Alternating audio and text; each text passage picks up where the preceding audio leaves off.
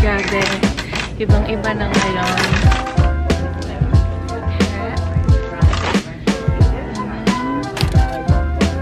Up here, I have a rock.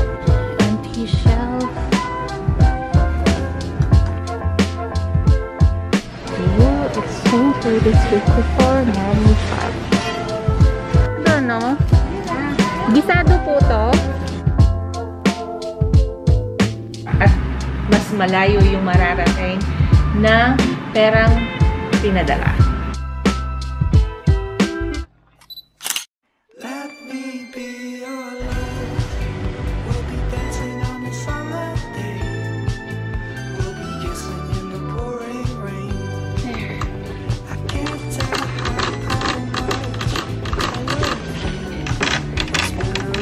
Here at Target where I used to work.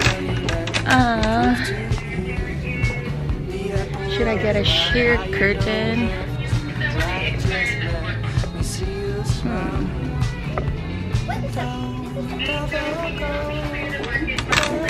Nothing is on sale. I'm actually looking for sale items.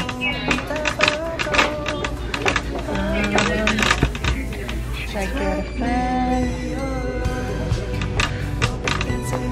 Heavy duty fan. Air.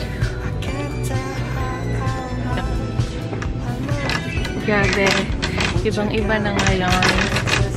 Dati linilibot ko lang to. Okay. Feminine department. Okay. I'll show you. Oh, sorry. Excuse me. Thank you.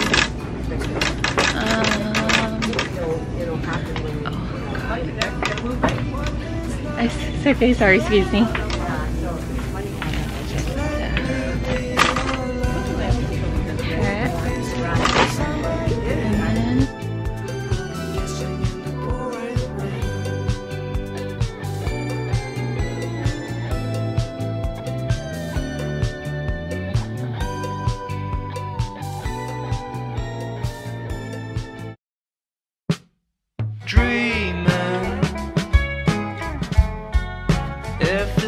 I'm dreaming with you, flowing away, but my love, it stays for you, darling. I'm feeling more than I used to. For the first time I'm letting go.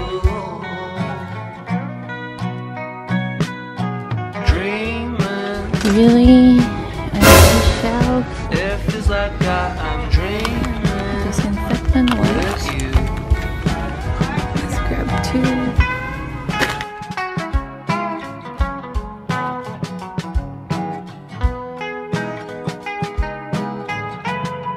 I'm ready for checkout. Wala akong nakitang spray deo. What else? They don't have the powder that I'm looking for. Okay, we're ready for checkout. Okay, let's go. You doing a vlog or something? I do.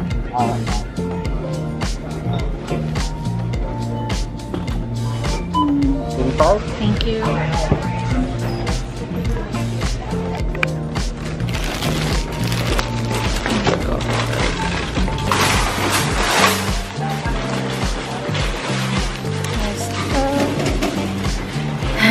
We're ready to go. Lungkot. Napaka... Babe, can you open the back? Nakakalungkot na wala kang makitang puno na shelf. Maybe because it's Sunday. Swerte ng mga iba yung sa mga nagti-TikTok. Yung nakakahanap sila ng mga madaming stock sa shelf. Go get it, Kevy! So, yun. So, tapos na. Fresh today. So, yun. Mabilis lang tayo. In and out, kumbaga, sa Target. Nakabili. Well, ang purpose lang naman ng pagpunta ng Target ay makabili ng inner top para doon sa scrub, para hindi nakikita yung print or para hindi pangit kasi yung mga nasusuot kong inner shirt mga different colors. So ngayon I got all white. Now we're on the way to 3J's. Is that 3J's, right? 3J's in Merienda.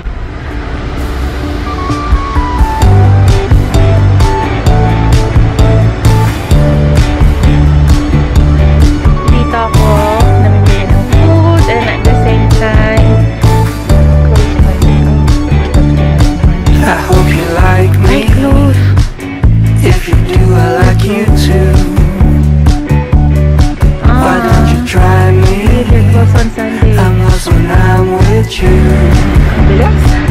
I know if you shine this light. Okay. Another day off. So we're heading again.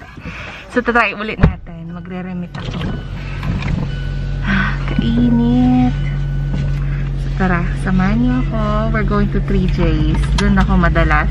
And grabe, ang taas ng palitan ngayon. Sana hindi nagbaba ng 54. So yeah. Think about you late at night.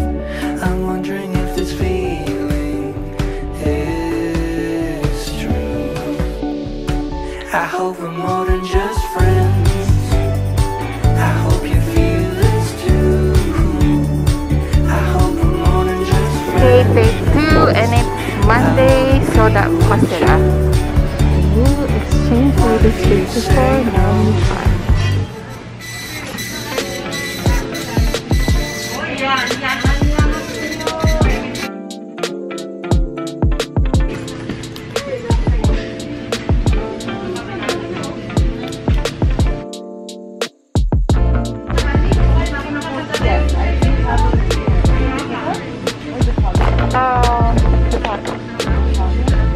Is it the BPI? I actually don't have it. I have it here, but not that time. Oh no, I don't have the copy. Yeah, I don't have it here. Okay, I'll just do the pickup.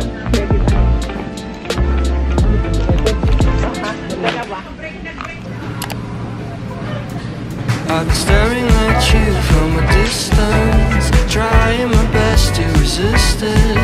But honey, I gotta talk to you. Nobody knows what I do for you. I just hope she feels this way too. Oh, oh, honey, let us fall in love. Oh, oh, honey, you let us fall in love. Ay, hindi dilim ba?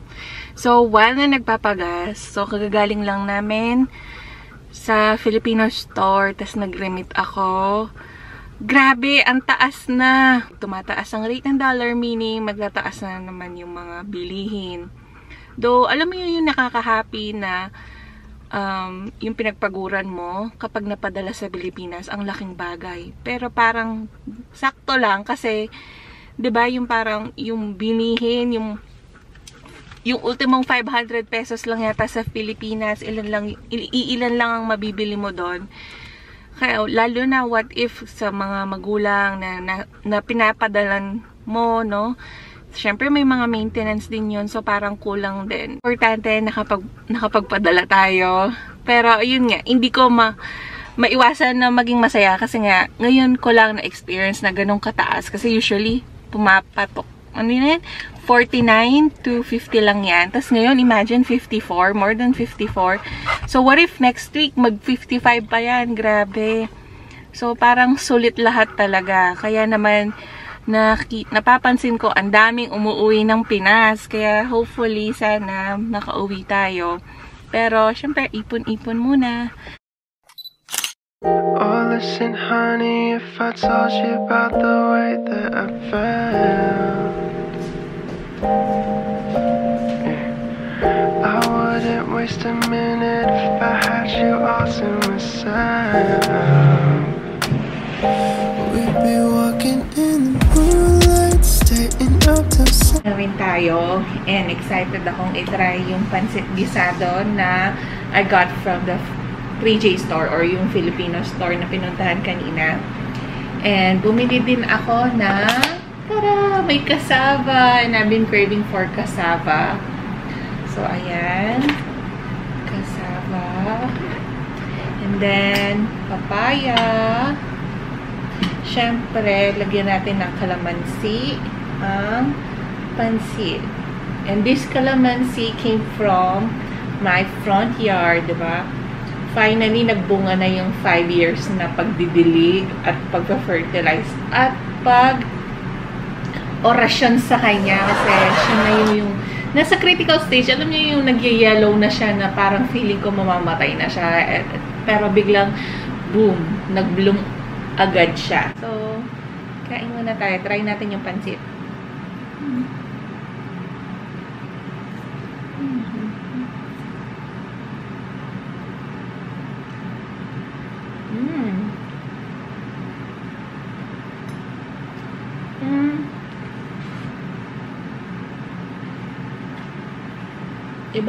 Iba na kasi yung nakasanayan kong pansit gisado. Pero okay na. Kasi mas gusto ko naman yung gantong klaseng pansit kasi hindi ako makain ng pansit na mataba yung noodles. Pwede na, pantawid ko to. Pero iba nga yung panlasa na nakasanayan ko kaya hindi ko ma-appreciate yung itong binili ko. Baby, you can let your walls come down. We'd be dancing in the corner, sleeping on my shoulder. You can come and have it